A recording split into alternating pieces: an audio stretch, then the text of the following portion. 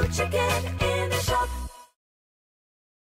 I think if you're watching this channel and you're watching this video, you would probably agree that Squad Busters is a fun game to play. Now, what makes it a more fun game to play is when you're actually winning. So today's video is going to be all about tips and tricks, some of them basic, some of them we can dive into a little bit deeper, but tips and tricks to win more, because if you're not winning in this game, it's not nearly as much fun. So if you enjoy the video and you find the tips help you out, I do appreciate it if you throw in that code chicken in the shop. It does help to support the channel. We got some freebies in the shop. Let's grab these little baby primos, and let's grab these Dr. T's. Ooh, actually, I think we're gonna go with the Mortis because I think we can upgrade him if we do that. And Mortis is probably a little bit better than Dr. T, if I'm being honest. I know I'm biased, being the Boom Beach guy, but yeah, the evolutions are hard to pass up. So there we go. That was pretty cool. We also got a Jessie. Okay, let's go over here. Oh, we got a chest doubler, nice. So yeah, let's get into it, guys. Let's get into it. We're just gonna get into the straight matches. Let's take a look at our roll here. Heavy Trader Shelly, Goblin Greg. That's not bad. Ice was Penny, Medic, Dynamite, Hog Rider. That's kind of meh. Dr. T, Royal King, Mortis, Max, Witch. As long as the Witch is in rotation, I'm happy with that. So let's get into this. So the first tip. Now, it's obvious, but you got to make a conscious decision that you're doing this each and every single time. You got to pick the right troop at the very beginning. So for us, we're actually going to start with Greg here because I saw there was a lot of trees. So that's going to allow us to get a lot of loot right at the beginning. And what's the most important thing in Squad Busters is getting off to a good start. That's really the only thing that matters. Now that bow is in our way. He took our chest, but that's fine for right now. Now we can go over here, and I'm going to go with a heavy because I need somebody that can attack right away, right now. We're already a little bit behind. We got a lot of loot, which is good. And, you know, really, you just want to focus on farming. But what am I doing now? Why did I pick the heavy that time? The most important thing to do after you know that you've picked the right characters is to make sure that you fuse them. Now, I didn't fuse Greg because I'm only using Greg to get trees at the very beginning. Now we can use troops like the Trader to really just maximize on our efforts. But it depends, right? It's not always an easy decision, but as long as you're actively thinking the whole time of why you're choosing characters, do you have an actual strategy of why you're picking them? Like, is there a reason for it, is kind of what I'm getting at. You know, then you're going to be way better off. Let's go Trader, because we got the Trader last time.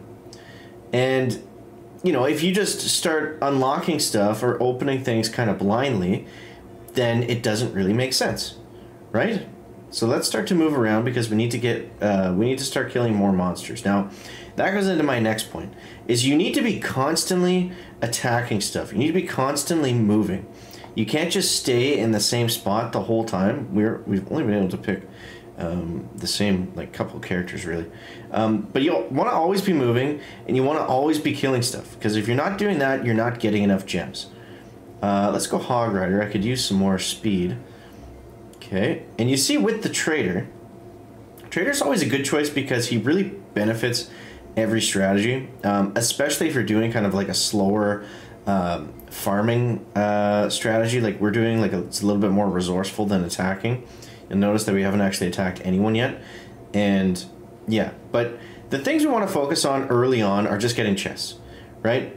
Once we've done that, once we've got enough chests, then we really want to shift our focus to killing either really weak teams or moving on to stronger monsters. That's a little bit different in this match because we got all the pinata buckets everywhere. We can kind of just keep hitting those really quickly. But you'll see now, as we get in towards the middle of the match, we're going to need more heavy hitting troops, or troops with good special abilities for fighting. And the players that are starting to do that and attack the weaker teams are really starting to get the benefits. So now we just really want to beef up our team We want to continue gaining resources, continue moving, continue attacking. We're pretty well good to take on another team at this point, unless they're, you know, really, really super strong. That should be a hog fusion. Perfect. And that's really how we want to focus on. That's really how we want to just kind of move throughout. Okay, we got 2 witches now. And again, picking the same troops, the same idea from the very beginning. And now we can start to fight these bigger monsters, which is, you know, the idea. We don't necessarily need to fight another team if we don't have to. But let's go like this. We should absolutely destroy this guy. We're looking pretty strong for right now. Now we're going to lose a lot of gems here. But let's see if we can get this Barbarian down. Okay, he's got 87 gems. I mean, if we can take him, we'll be sitting pretty. The spikes might help us here. Oh, no, are you kidding me? Are you kidding me? I think he killed me too before I... Man, 255, we would have got first place if we had 2 or 3 more seconds there, but that's the fun with Squad Busters too, is you never know. Now, what's the takeaway from all that? There's a lot of, you know, words as we were talking, but you just got to focus on some of the stuff as you're playing, because if you're not, and you're just playing kind of randomly, or you're playing like, well, I like to call on autopilot, you're just running around having fun and attacking whoever gets close to you, that's when you make mistakes. So if you have a conscious effort to actually think about picking the right characters, focusing on fusing those characters that you did pick, prioritizing gems by running around, attacking, killing a lot of monsters, killing a lot of boxes, moving on to killing teams, and just having a plan in general. Because if you don't have a plan, then you're probably going to have a bad time. So let's grab some of our weeklies here. And yeah, that worked out pretty well. That worked out pretty well. I probably should have gone harder on that fight at the very end. I think if I moved around a little bit more, I kind of got stuck with like a monster behind me as the other guy's entire team was in front of us. So that was a little bit annoying. But it happens. It happens. I mean, it's not only just about doing the stuff, you also have to execute at the same time. It's can be harder to play this game as I'm trying to go over my list here of stuff, but yeah, that's the general idea, is make sure that you have plans, that they make sense.